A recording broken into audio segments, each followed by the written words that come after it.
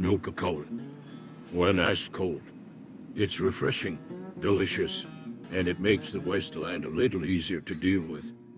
But when's the last time you got yourself a bottle for 3 caps? I bet some of you have never heard of such good prices. Howdy, I'm Nobark Nonan. I am a small business owner here in Novac. And like many Americans, I am just sick and tired of inflation, taxes, and the attack on the middle class. All this talk of fighting a war at Hoover Dam, people out here are struggling to make ends meet, and engine parts don't come cheap. What do the NCR do about it? They pump money into renewable energy that will never work.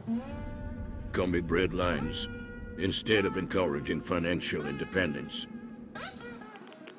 Meanwhile, we have real problems to the south. We got ghouls coming into the town.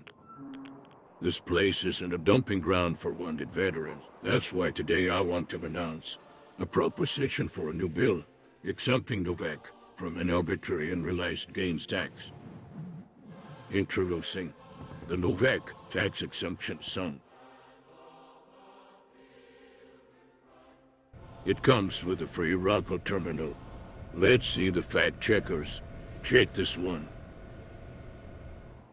And at my establishment, we promise to sell you Coca-Cola for only 3 caps.